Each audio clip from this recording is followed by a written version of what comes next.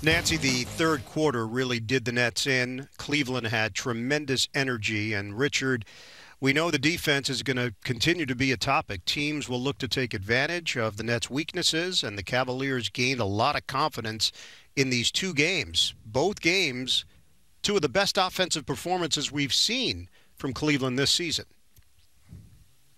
Yeah, and the Cleveland Cavaliers added a lot when they added Jared Allen and they added Taurean Prince. Yep. We saw that, not only in the first game but in this game tonight. But really and truly, the Nets have the attention of the entire basketball community, the entire basketball world, not just from the fan standpoint, but from team standpoint. And okay, how do we match up with this group? How can we beat this team? What are the things that we're going to need to do to tweak our competition level against them? And so, these two games really kind of gave a formula for success. But the good news is that the Nets also know. They know the areas that they need to improve to get where they have to go.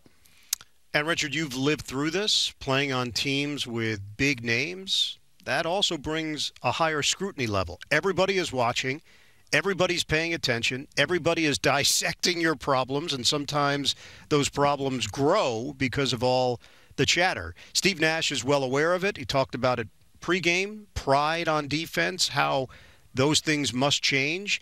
And for Brooklyn, no Kevin Durant, so this was an opportunity to see Irving and Harden. What were your thoughts on the two of them playing together?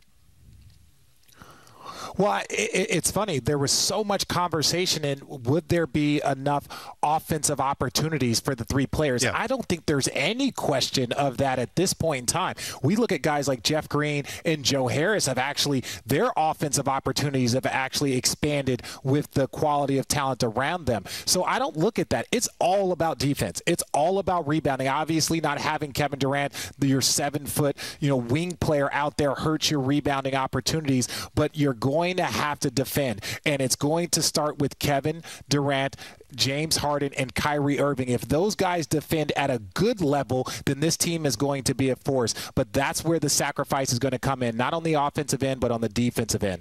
Second half of the back-to-back, it's the Miami Heat coming to town. It has not been a smooth road so far for Miami. We know they have a lot of talent, but they've dealt with a bunch of injuries.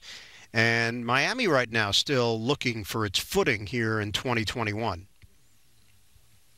Yeah, they're going to be a good team later. Understand, when we talk about that quick turnover, everyone was talking about the Lakers. Well, the Miami Heat and their young players got a lot of minutes late into the season. So for them to have this quick turnaround, it was going to be a little difficult in my opinion. They didn't have any real additions, so that this team was pretty set when they showed up to start this year. So when you have a couple of injuries, some COVID protocol situations, and they played a ton of minutes late, it's going to be, I think they're going to build up as the season progresses.